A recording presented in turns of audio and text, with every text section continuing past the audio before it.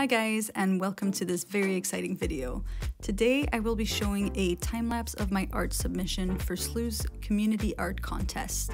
To make things even better, 1000 is the guest judge, and if you don't know who either of them are, I will link them down below so you can check out their awesome channels. But for now, let's get started.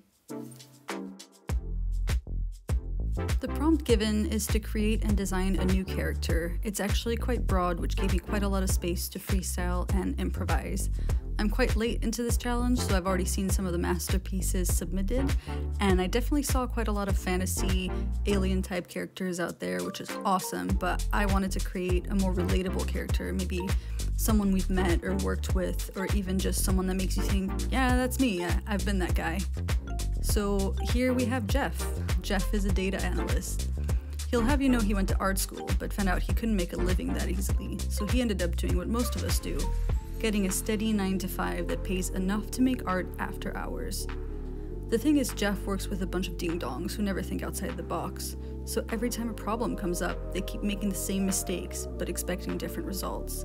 And because he's so artistic and creative, he usually comes up with some really good solutions, even though they might seem a little unconventional at first. But nobody ever seems to listen to him, and he gives up, thinking all of his colleagues are idiots.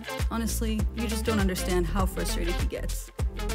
What Geoff doesn't understand is that nobody likes him because he's always so condescending when he comes up with solutions, so everybody ignores him, and thus the cycle continues. I think we've all met or worked with people like Geoff, and we've all been Geoff at some points in our lives, so that's what I wanted this character to be. You can tell he's given up on just about everything, but somehow that gives him the right amount of depression to come home and make more art. I've had so much fun creating this guy, and I'm so grateful for this contest because otherwise he wouldn't exist. Usually I get really stressed or feel like my art isn't at the right level when I join a contest, but this time I did exactly what was asked, to have fun with it. And if I'm being completely honest, this is the once-in-a-lifetime opportunity to have SLEW and 1000, two of my favorite artists on YouTube, to lay their eyeballs on my art, so that alone makes it all worth it. I've been following them way before I even decided to start a channel, and they're definitely a huge source of inspiration when it comes to creating art. So I will link them down below. Please go and check out their channel. I know you're gonna love it.